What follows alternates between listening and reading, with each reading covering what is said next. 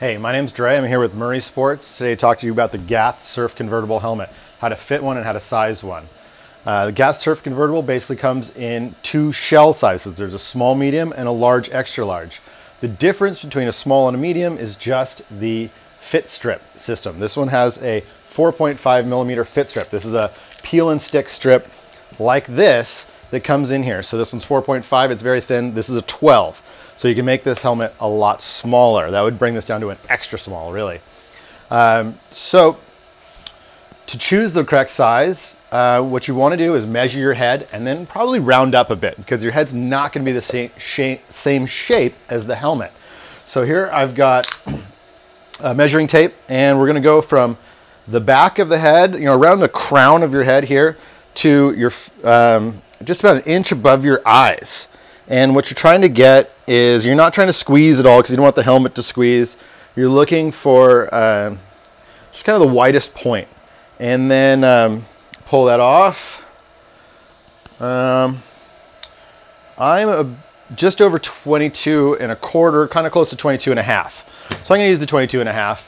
That puts me solidly inside of a medium helmet. So I'm going to try out the medium helmet. Have one here. 4.5 millimeter fit strip installed. This is how they come out of the bag. And honestly, it fits, but it's a little tight. And I'm thinking that after about half an hour of wearing this in the water with blood pumping, it's probably going to start to bother me. So next, I'm thinking I'm going to size up. So take this into account when you're ordering. You probably just want to size up, and you can then shim this thing down. So here is a extra large. It has a 4.5 millimeter fit strip in it. I'm going to pull this out, and then when I look at the sizing chart, I look and see that a large has a 7.5 installed on it. That's as big as the large goes, and you can put a 9 or a 10 in it. So it comes with this package of 9 and 10 millimeter fit strips. I'm going to install a 9. I have one right here. So putting a fit strip in isn't terribly complicated. It's just a peel and stick strip. You want it to go inside of this groove. We believe in the fit strip system because it is the surest way of connecting your head to the helmet.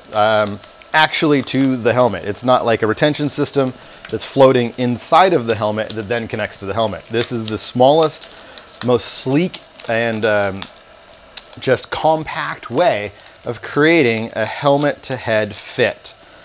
So I'm pushing this into the groove, trying to get it all the way in. It's best to do this when it's warm out. It adheres better. So now I've got a large shimmed down with the 9.